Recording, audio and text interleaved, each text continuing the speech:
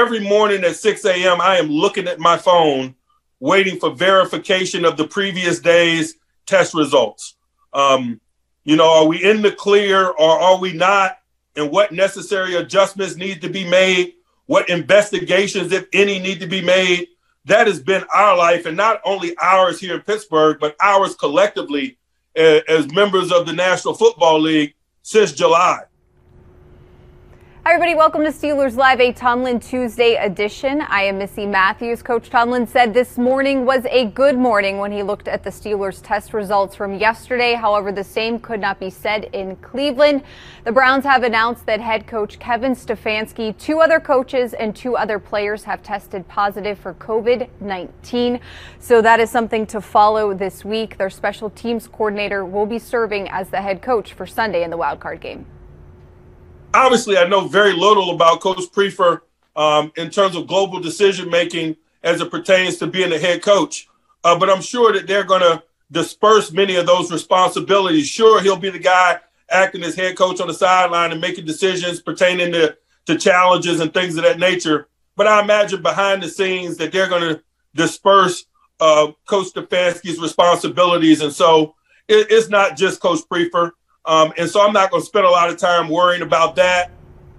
The Steelers had 3 players who are currently on the COVID-19 list miss the regular season finale. Coach Tomlin said there's no update at this point on Joe Hayden, Eric Ebron, and Cassius Marsh for the wildcard game.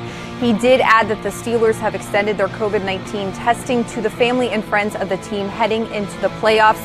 Now, in terms of injuries, Coach Tomlin sounded optimistic about the return of some players and also some who are currently on IR. But as always, participation in practice will be the guide for the Steelers when they resume practice tomorrow at the UPMC Rooney Sports Complex.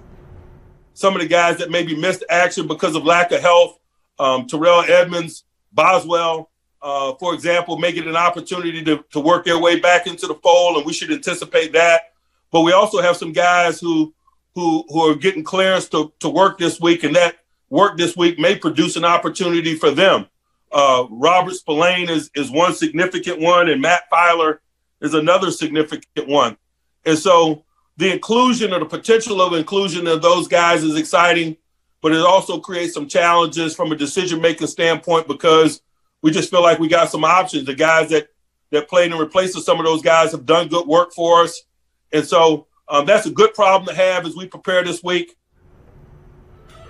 All right, and someone who stepped up in Week 17, according to Coach Tomlin, was tight end Kevin Rader, especially when it came to his special teams play, and possibly getting Spillane back into the lineup this week would create some depth at that and inside linebacker.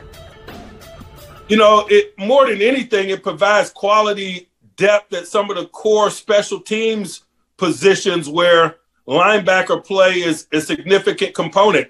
I mentioned the contributions of Kevin Rader on kickoff. Well, I'm excited about the tight end who's capable of making 3 tackles on kickoff because of the body type, because of the scarcity of linebacker body types to provide that service. And so, forget defense. Having quality depth at that position fills very, very important roles in the special teams phase as well. And I'd be remiss if I didn't mention that.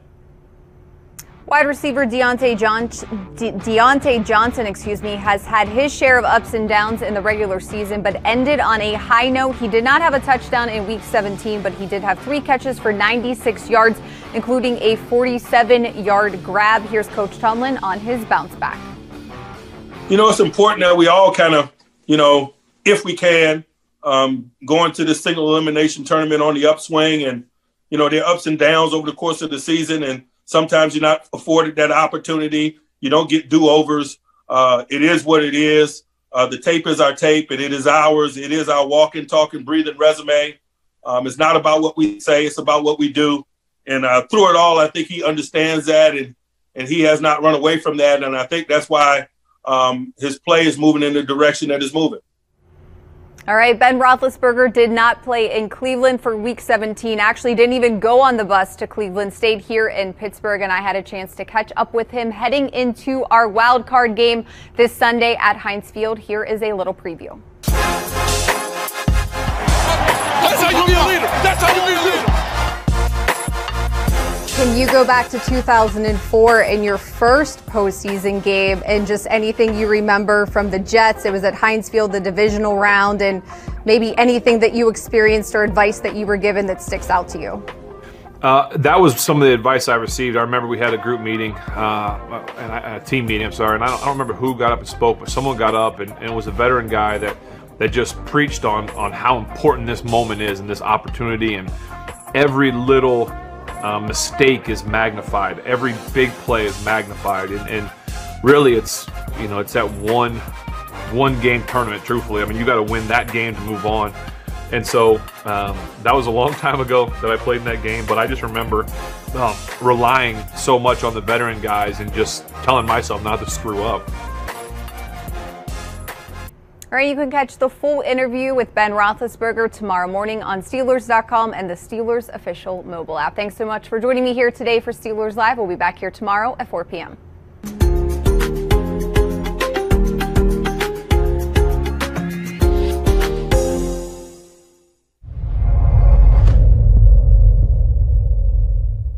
What's up, Steeler Nation? It's your boy Juju Smith-Schuster here. Thanks for watching the video. Make sure you like and comment below, and don't forget to subscribe to the Steelers official YouTube channel. Thanks again. Here we go, Steelers.